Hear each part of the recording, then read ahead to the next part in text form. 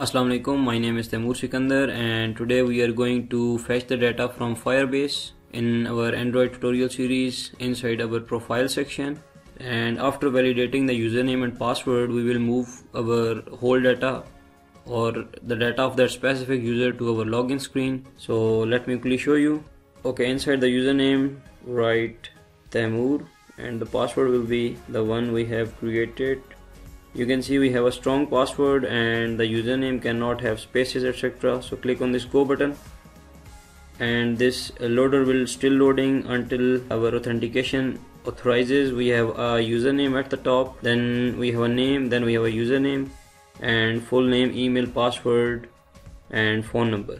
Okay, let's go back to the sign up screen for the validation. So when we click on this go button, when the fields are empty, you can see we do not have a scroll bar. Our fields are empty and we have some errors. And write some username and we have still the password error. Then write some password. Our values fetched from the database with no such user exist. And also if there is a user with Taimur, we have just logged in. Click on this go button and we have wrong password. So this is what we are going to create in this tutorial. And if you don't know how to design any of this screen, you can get the videos, link is in the description, or you can go to my YouTube channel. Inside the sign up we have email and phone number. So in the next video we are going to validate first the email by sending email to the user's email and before directly signing in the user inside our or registering the user inside our application. So after the email we will also go for the phone number verification. We'll send SMS to the user's mobile, and for this tutorial we are sticking to our login screen. So let's quickly see how we can do that. Okay, to get started, open the login screen, and as you know we have created the validation forms, validation username and password and all other fields inside the sign up in our last video. So for this video we are going to continue it. So inside this login user we are validating username and password. First of all, open the username. Inside this username, as we were validating for the sign up, we do not need username too long and white spaces are not allowed inside our login screen. So these are for the sign up. Make sure that user do not enter the wrong values. So when the user already entered the values, so we just want to make sure that the field is not empty, and once the error is gone, our username should set the null. Okay, once the error is gone, we want to remove that error, so we pass null inside set error, and after the error is gone we want to remove that extra error space as well, because this is a material design. So we will set error enabled false, so it will also shrink back our design to its original position, and we also do not need this. Okay, open the password field and remove this line, and also we do not want to say your password is too weak, but instead we want to check if this user has the same password he entered. So for that we are going to first validate the username and password if they are empty or not. Okay, once we have validated our username and password, what we want to do is we will simply write else, and inside we will create another function which will simply check is user. What this is user will do is to fetch the data from the Firebase of that specific user and check that if there is some users related to this username entered by the current user and also matches its password from the Firebase. So create method is user in login screen, and inside this is user we first need to get the user entered values inside string.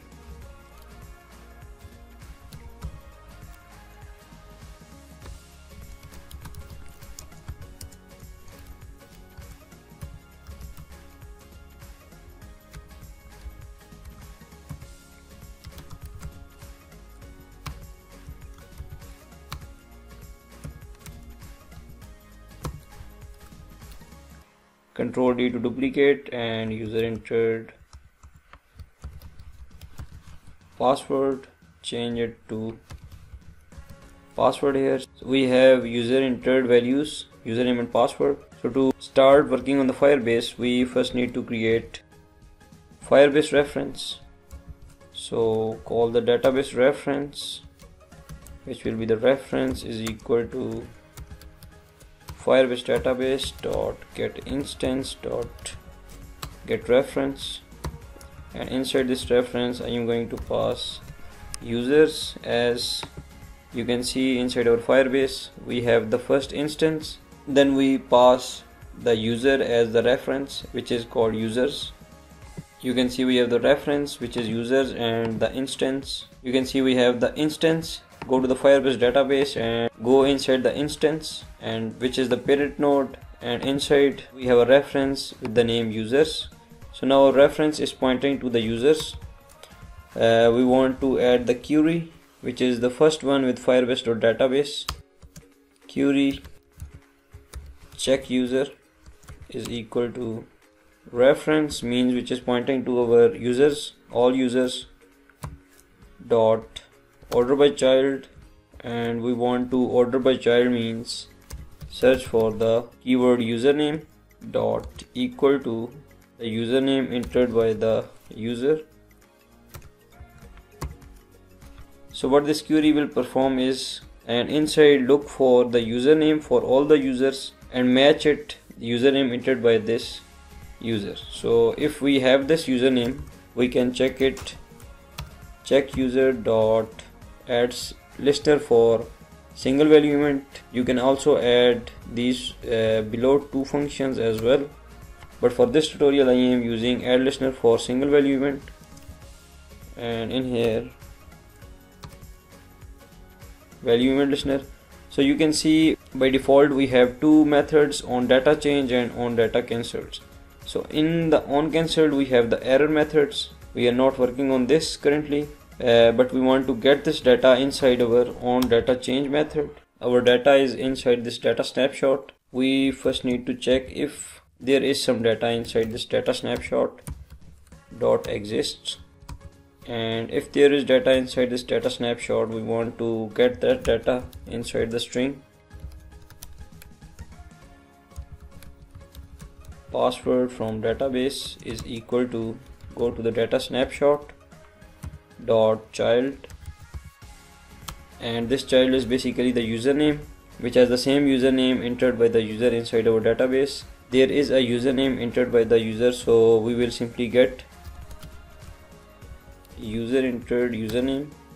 So go to this username dot child and get the value of that username, which is password dot get value, and as we are storing in the string, so convert it into string dot class. If there is a username matches to this username entered by the user inside our login screen, edit text field. So if there is a user, that means we have some value inside our data snapshot, and if the data snapshot exists, we will fetch that password of the specific user having this username.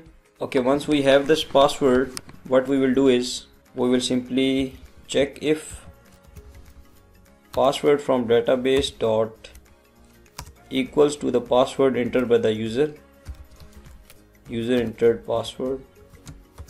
If they are equal, this means that user entered the right username and the right password. So what we want to do is to log in to our user profile and share all this data to our user profile. So once this is authenticated that our user entered right username and password, we first want to get all the fields from the Firebase, change it to name, make sure they are matching exactly like we have written inside here. So we have a name, email, password, phone number and username. So only N is capital for the phone number. Press Ctrl D to duplicate phone number.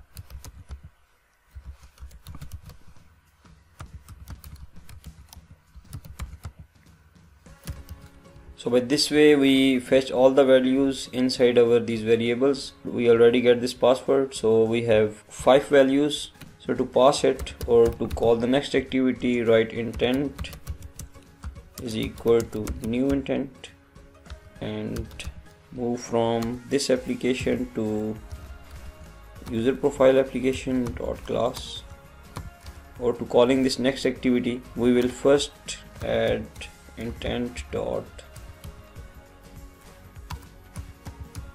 Inside this put extra, you can see we first have to define the name of that value and then the value itself. So the first one will be name, and that name will be name from database. So by this way we can add as many values we want. Control D to duplicate the line and change the value.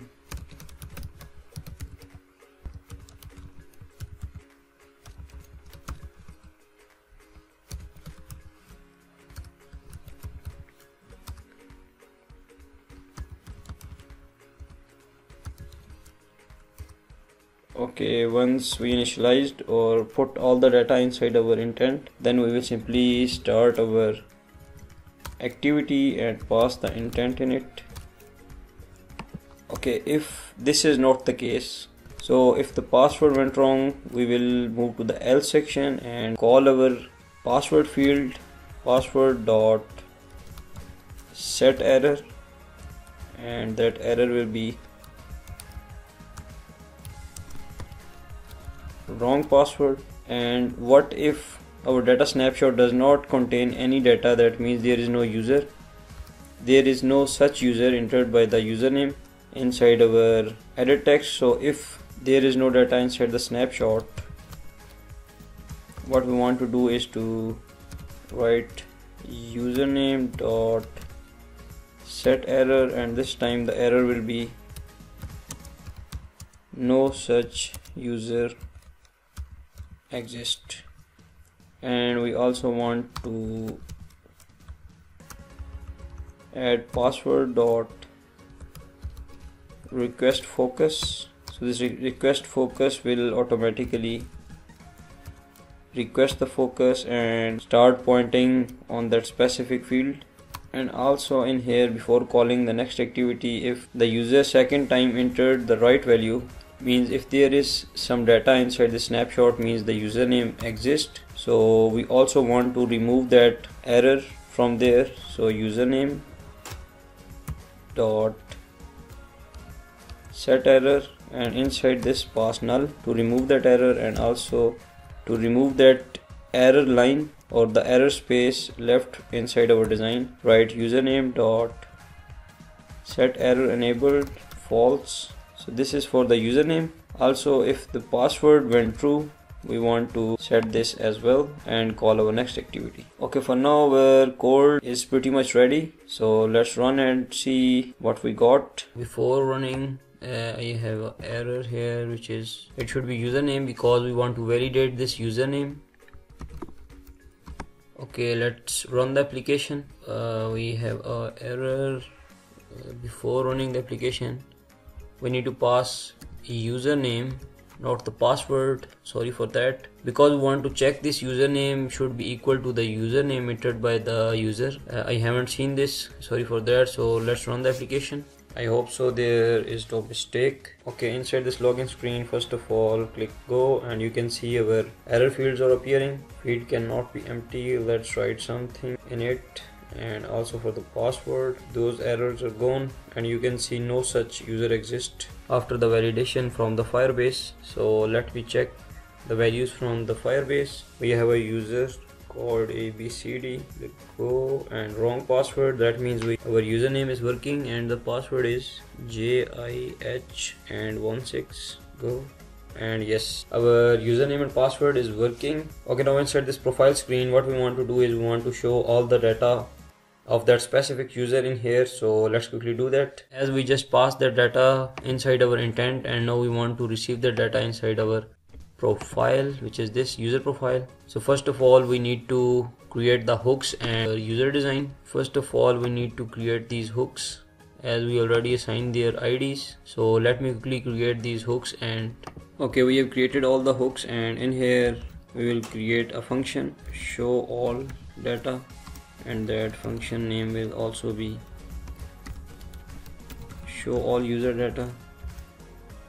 Okay, simply click on this bulb to create the method. Inside this show all data, we will simply get the data from the intent, get intent, press Alt Enter to import its libraries, and inside this intent write we need string values, string user underscore username is equal to intent dot get string extra. In here we need to pass the name of the string we sent from the login screen, which is name, username, email, phone number and password. Username, Control D to duplicate 5 times, username to name, then we have email, phone number and password. If you don't know how to send multiple data, you can check the video, link is in the description.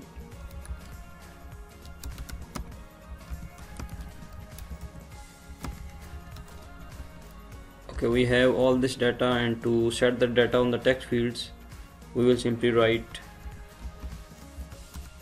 full name label dot set text, and in here we will simply pass this user underscore name.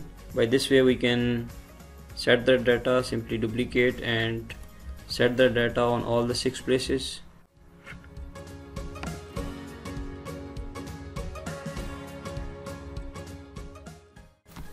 Okay, we also assigned that data on the text field, so let's run it.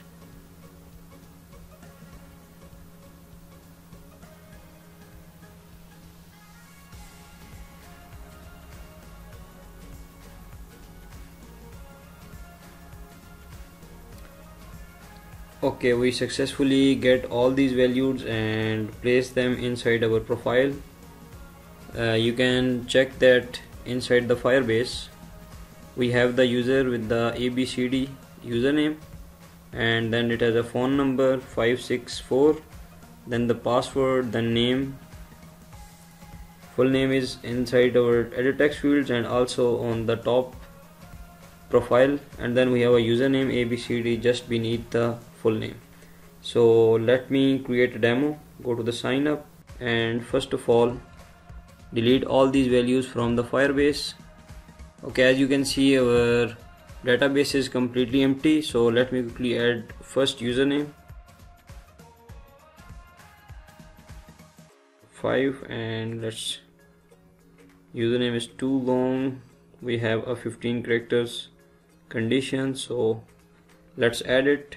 And in here you can see we have a users, and inside username is Taimur, and we have a detail. Okay, let's go back to our user screen, and inside this user screen we have a username which is Taimur, and the password is 1234 and click on this go button, and you can see we have all these values we fetched from the Firebase, full name, then a username, then we have all these text fields. So in the next coming videos we will be validating, or we will update our data inside our Firebase when the user clicks here and manage their data. So that's it for this tutorial. If you learned something new, please like the video, and if you are new to the channel, subscribe, and more such videos will be on your way.